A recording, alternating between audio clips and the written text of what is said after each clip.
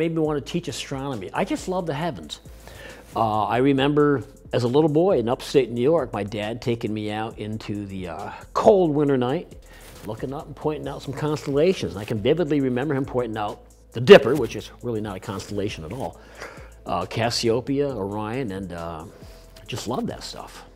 And I had an opportunity to teach it in another district 6, 7, 8 years ago and just ran with it. So we focus on the practical and the theoretical. We look, like right now, we're looking at stellar evolution, how the cosmos have changed and go back to inflation and Big Bang, all that kind of stuff.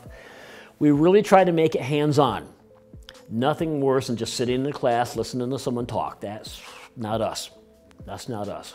We do a lot of lab work and we do a lot of outside class stuff as well.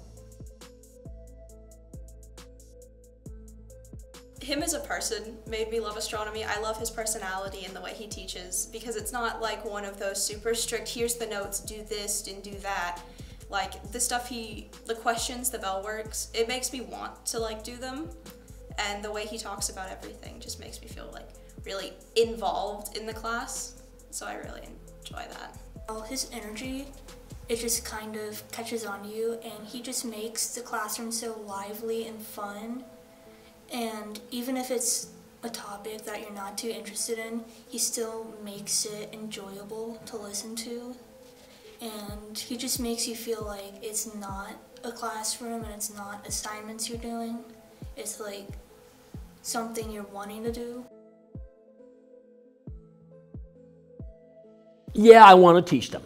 And yes, I want them to learn some cool stuff, but the main goal I have is to gain an appreciation of the night sky. So that someday down the road, they might be going out with their kids or their friends or their parents or who knows, and they go, oh wow, hey, do you see that up there? Do you know what that is? That's Saturn. You know how I know that? Let me tell you. And they can go out and recognize it and appreciate a vast unknown. Astronomy night, we went out to the track field and got to go look up. We saw 3 of the Galilean moons, which was really exciting, as well as Mars and a couple of different constellations, Cassiopeia and Orion.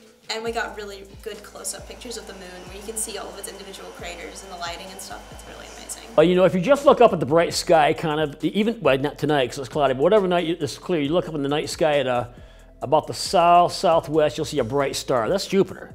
Well, that just looks like a bright star. But through the scopes, you see a small, depending on the magnification, a small circle with little streaky bands. Those are the gas bands on Jupiter. Those are the gas bands on Jupiter that swirl the planet. Couldn't see it this year, but in the years past, we see the giant red spot, the storm. And we saw 2 of its Galilean moons. Quite often we see 3 or 4. So that's what they saw. They didn't just see a little dot of light. They saw a circle, a sphere, with streaks that were the gas bands. And if you watched them long enough and you could track it, you could see them move. The moon crater was really fun. It's when you drop the rocks and they hit the cocoa powder and flour, it makes this really cool indent, and the flour on the top spreads out, and it mimics how the surface of the moon reacts to being hit by a meteorite.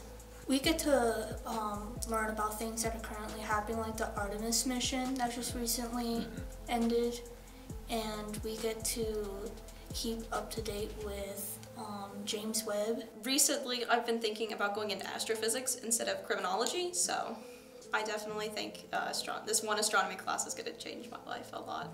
Well, I'm just grateful that I'm allowed to teach this class, because this is by far one of my favorite classes. It really is. I just love teaching. I love doing what I know and love best.